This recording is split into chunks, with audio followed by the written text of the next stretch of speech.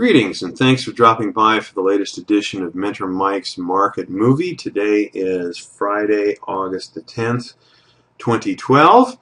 And before we get started with our market replay, we're going to take a look at the charts from this week and some of the trades that have gone before. So, here is the chart from Monday the 6th. This particular day we used the Chaos 3 template. So the dashed green line is our trend defining moving average. So the first trade was, of course, a with the trend trade. The second was a transitional trade that was based on divergence. You can see that there's a lower high on the MACD. Not everything is completely clear. Part of it's off the chart, but we did have divergence here on the MACD, so that's why we took this short trade. And then, of course, this long trade was once again in the direction of the trend, as was this one. Now, this short trade turned into a transitional move. I was actually expecting it to be here. This was based on divergence. Now, this high and this high are exactly the same, but you can clearly see we had divergence on the MACD.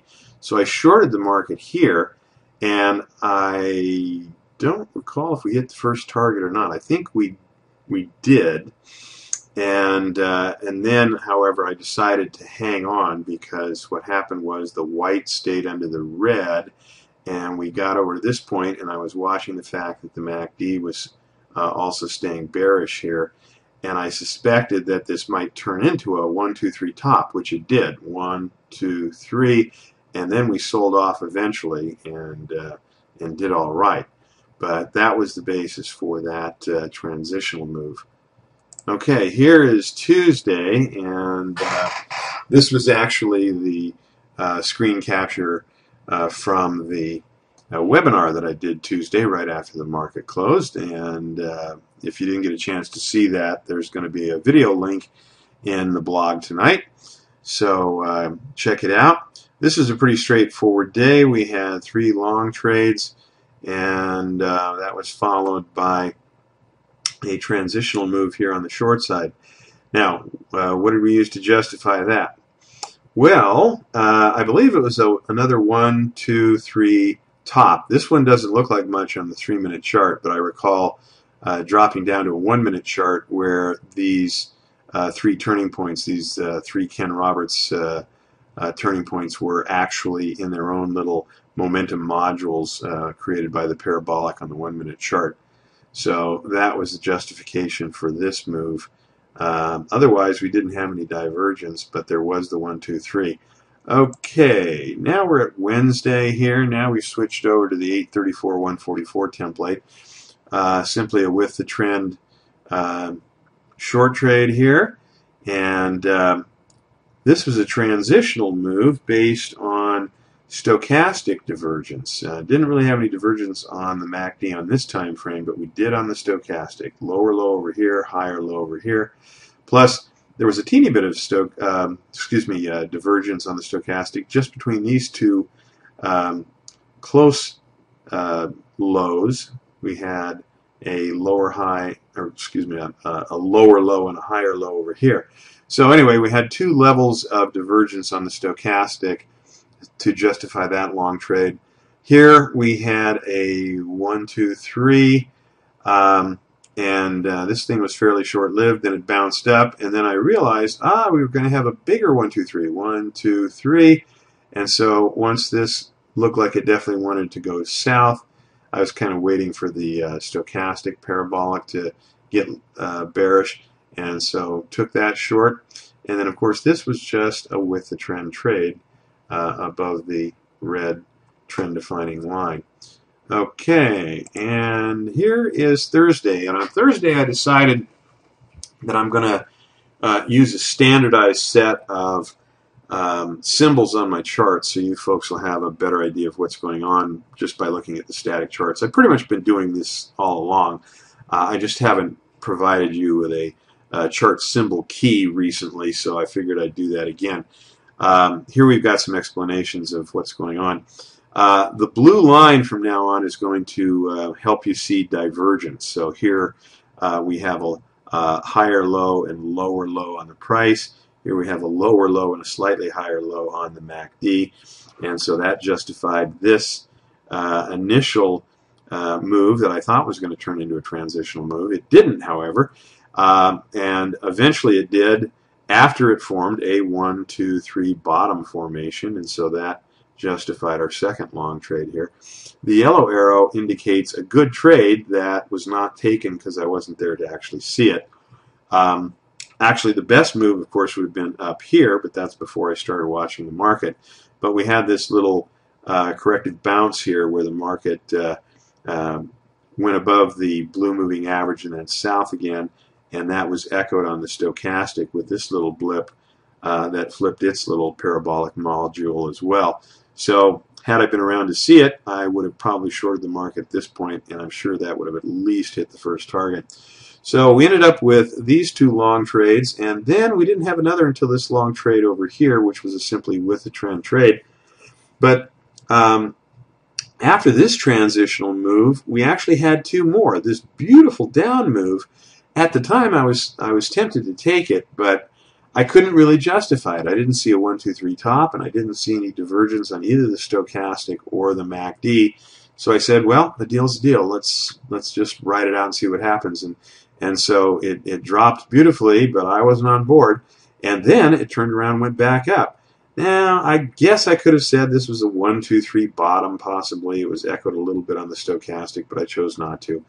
And I thought, well, let's wait until we get something else. And so missed this down move, missed this up move, and then it came down and bounced off the trend-defining moving average and finally got one last with the trend shot here. So it was a profitable day, but there was a lot of sitting around, unfortunately, because of these transitional moves that didn't have any good justification.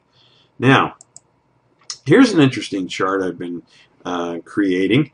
Call this my delta chart, and we're looking at Monday, Tuesday, Wednesday, and Thursday. And Friday's not on here because the data was paused when I created this chart. But as you can see, I've been sort of marking the high-low turning points. And what I've done here is there's no pre-market or after-market shown here. The template for the chart on the time scale is simply from 6:15 a.m. to 6:30 a.m. to 1:15 p.m. Pacific time, which is the time that the actual stock market is in session, more or less. And so that way you can see just the daily session and you can see the turning points. Now, the turning points on here do not always completely coincide with the ones on the larger chart where I am confronting the data from the pre-market and the aftermarket. But this is basically how it looks, and as you can see, whatever the last turning point is on one day, it's going to be the opposite the next day. So that's something that can help us out in determining what's coming up tomorrow. So this is Thursday, as I said, and you can see the last turning point was a high. So that has a strong suggestive value that our first turning point today, Friday, is going to be a low. Now, indeed it was, because here is Friday. And in fact, this was one of those days when there was only two turning points, low and high. And here we had simply 3 with the trend bearish trades. And then we had a transitional move above the red trend-defining moving average.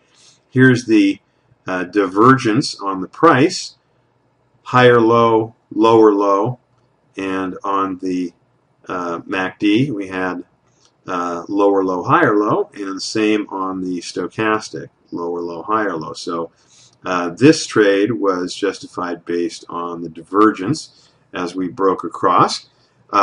This was simply a with the trend bullish trade. Here, however, I reversed position, and that was based on what I perceived to be this 1, 2, 3 top formation. So I thought, well, perhaps we're going to have another transition here. We are, after all, kind of in the window of opportunity for the second turning point. So I thought, well, maybe this thing's going to sell off. So I actually got short based on the 1, 2, 3, and eventually we hit the first target, but then found support on the trend-defining moving average and started to go higher again. So I reversed once again once I got this signal on the stochastic. And then we finished the day very strongly with this rally into the close. So this is kind of an unusual day, and so this will be the one that we'll replay today, Friday, August the 10th. So let's get these charts out of the way. Everything else is queued up here, and we're ready to go. We're stopped here at 4 a.m. And the ideal time to have entered this trade on the short side would have been right here when the price was breaking south of the trend-defining red moving average. Likewise, the stochastic breaking below 50% and the MACD below 0. But we kind of missed that. It happened a few minutes before our start time. But I'm going to take a chance here and see if we can follow up, even though we're probably a couple of ticks into the trade already, and that can often make a big difference. But I'm going to go ahead and get short, and we will put our arrow in here, starting at our 4 a.m. time. And let's see what happened to my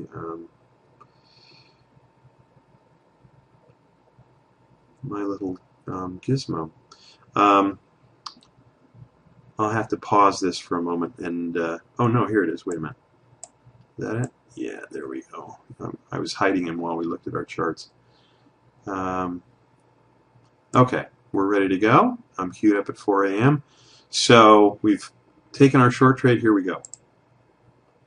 And before we goose up the data feed, we'll move that back over where you can see it. And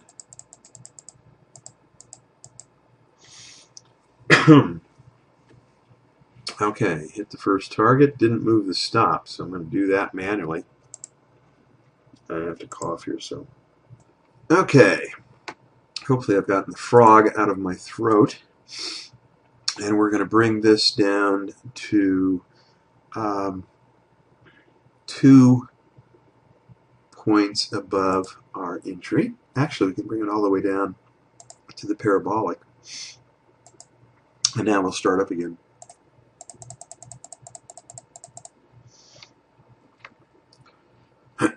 Ten clicks gets us 50 times normal speed.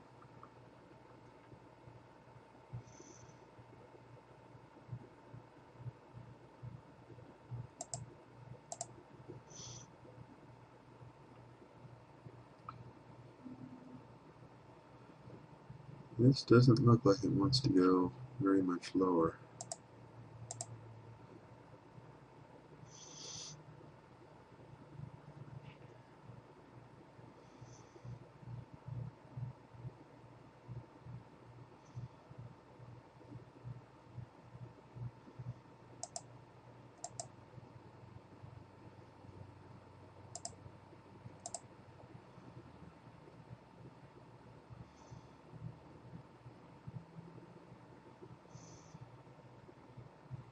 Oops.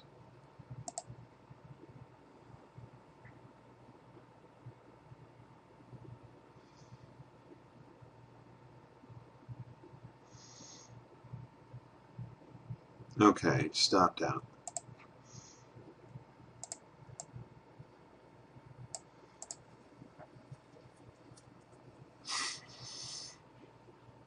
Now, we have to be careful because it still looks bearish here. We've got the white moving average under the red, the blue is under the white, but the price has popped up and flipped the parabolic. And as you can see, our oscillators are starting to look a little bit oversold here. So if the signals are there, we have to take them. So what I'm going to remind you is that, remember, it's buy low, sell high. So if we're going to get short here, we want to get short when actually the price is about as high as it looks like it's going to go in this bullish parabolic, and then it's likely to turn around and sell off. There's no basis for thinking that we're going to have a transitional move here. So let's just move forward. I'm going to slow down the data feed just a tad here to 30 times. And we'll see if we can get a good time to go long. I mean short, rather. Let's see if the blue moving average goes a little bit above the white.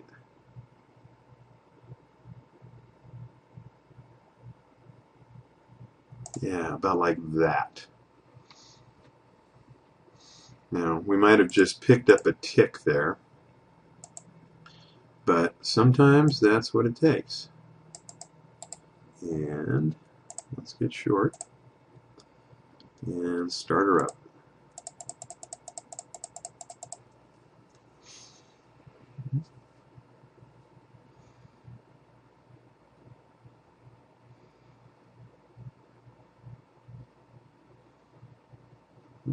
Not higher still. Up to the red.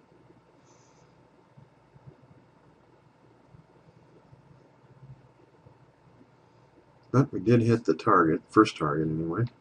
And we can move this down to parabolic.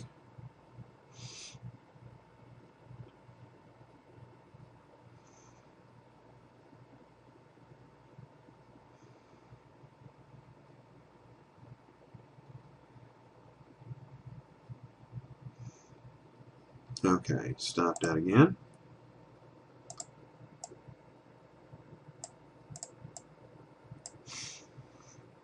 And we're finally starting to see a little bit of divergence here, but let's see what's going to happen.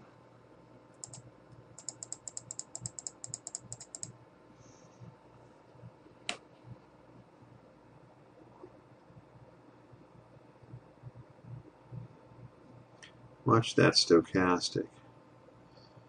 Is it going to break above the red, or is it going to curve back around? Looks like it's going to curve back around. See that? That means it's using this 50% level as resistance. And you can see we're coming back down here. Also, what do we got in the way of maybe some Elliott wave stuff? I'm thinking maybe 1, 2, and then this is probably not 3, but it could be. And then we have 4, 5 now. This is, we're going to have a more complex 4 and then a 5, I would say. And this high is not higher than this high, so the wave 4 did not take out wave 3. So we could be okay.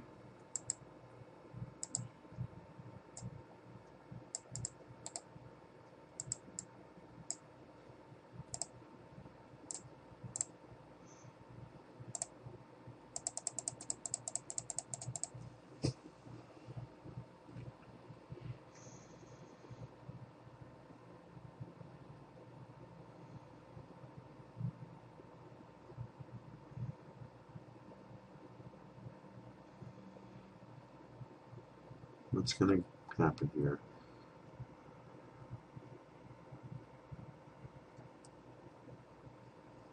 Well, finally. Okay, hit 2 targets. That's the way we like to see it.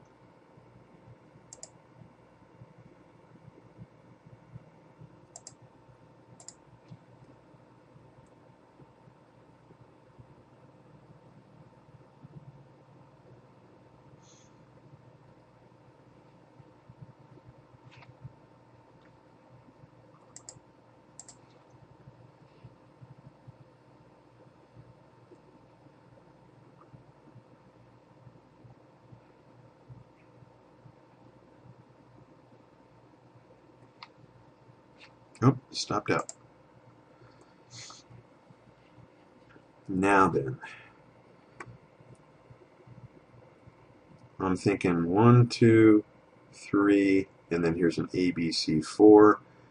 And this complicated mess, I think, is wave 5. And now this thing's going to go up. And we've got divergence, big time.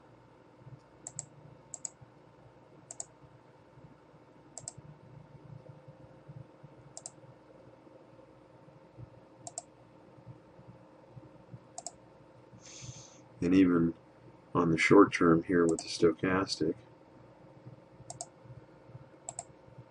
So we're almost to a crossover here, and we've got parabolic flips on the other two panels. So I say we get long.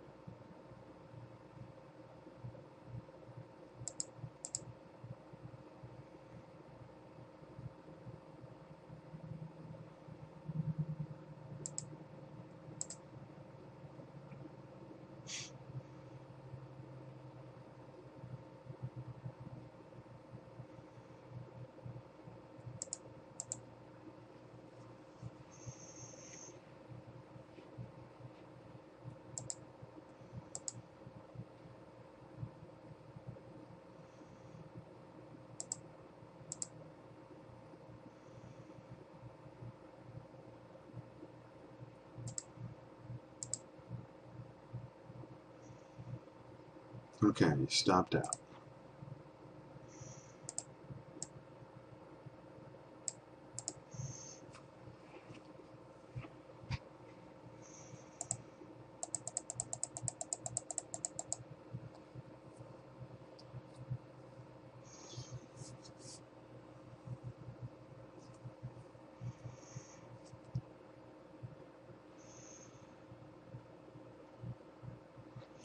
Price activity is on the trend defining moving average, and white is already above the red. Looks like the stochastic is finding some support at the 50% level and has now made a bullish hook. So I'd say buy low, sell high. In this case, buy low.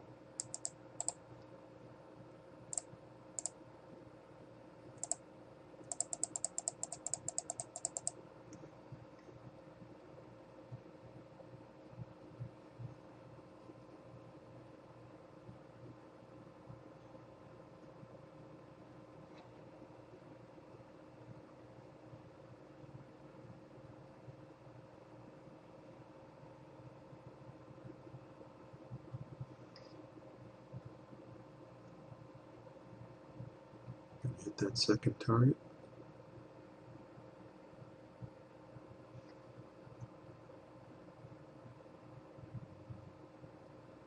Yes, we are. I'm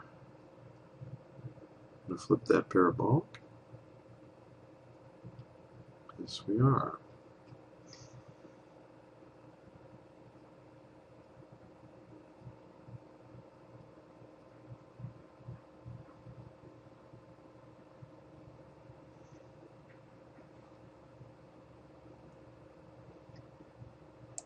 Now, this is where I chose to reverse, and let me show you why.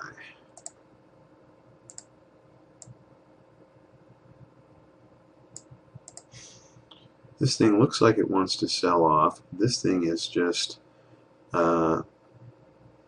inches from a crossover, and we've got a bearish hook on the stochastic. Plus, we've got this going on. We've got a high, which we'll call number 1. We've got a low, number 2.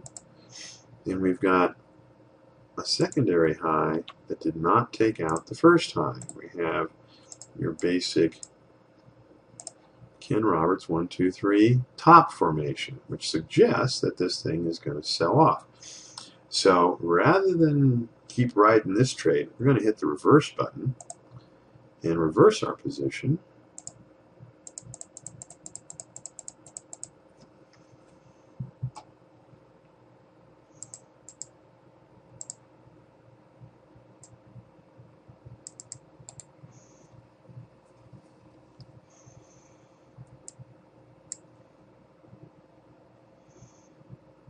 we got the white curving down, but the price doesn't seem to want to get below it. We've got the crossover on the MACD that can't quite make up its mind, and we had one and just lost it on the stochastic. But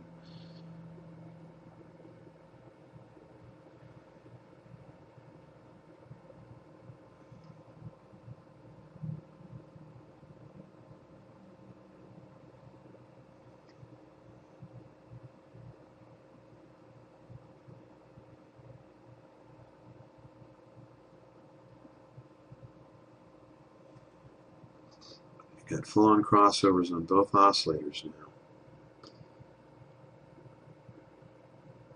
Let's get that blue below the white.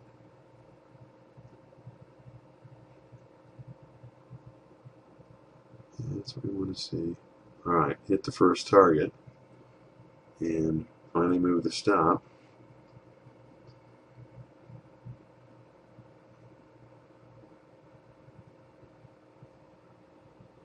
Notice how that red moving average, that trend-defining moving average, is acting as a zone of support.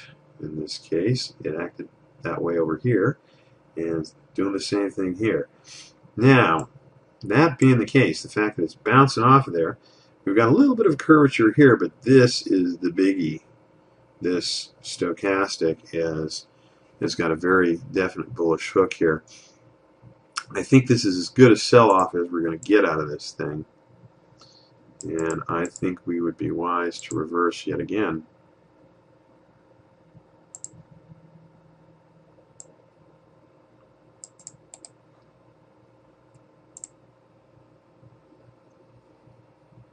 And away we go.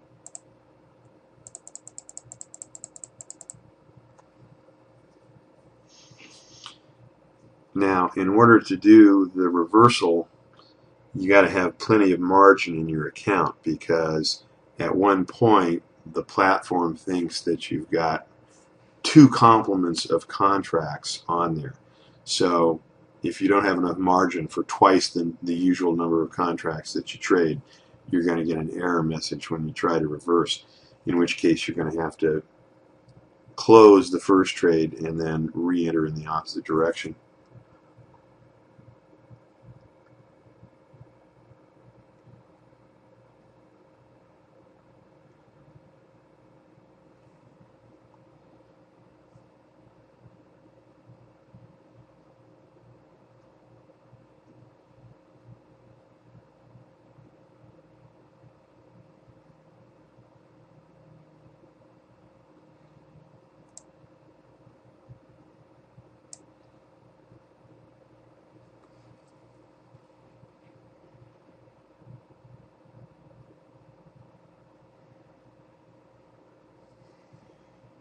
The oscillators are dipping a little bit, but white is still way above the red, and the blue is even above the white, so things may turn around.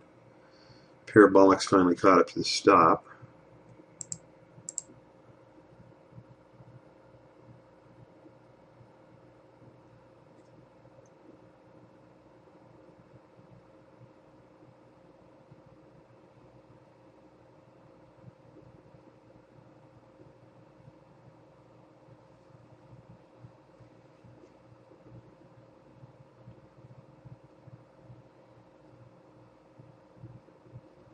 Okay, love it when we hit that second target.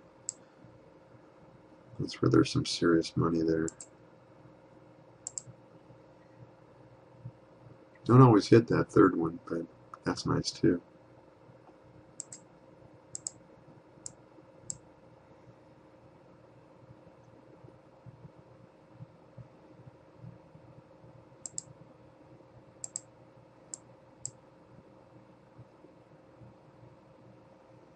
It's like the first target keeps us from a loss. The second target is our bread and butter, and the third target is the frosting on the cake. A lot of gastronomic analogies there, huh? Must be hungry.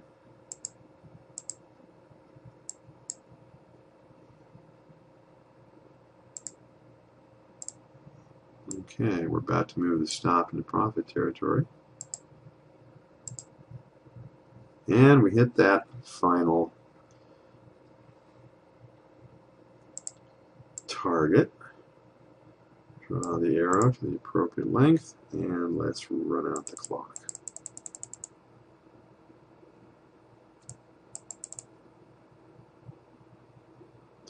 Okay, now move this guy slightly out of the way, and here's our low. Here's our predicted time.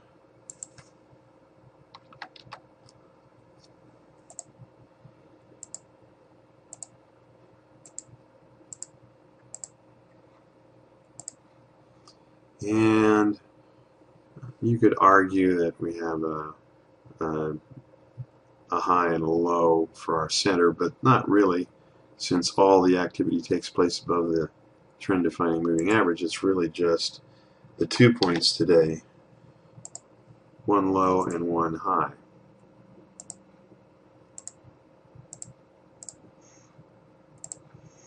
Now, based on this, we should expect that our first turning point on Monday will also be a low, and we'll see how that plays out. Now, the delta phenomenon actually counts the days where the market isn't actually trading. So the turning points actually go on even on Saturday and Sunday. So if that's the case, however, they should add up in such a way that we should still end up with a low on Monday. Okay, so this is how the day played out. We had 3, 6, 7 trades, and if you were trading with 150 contracts, you could have picked up $40,500 in just one day's trading.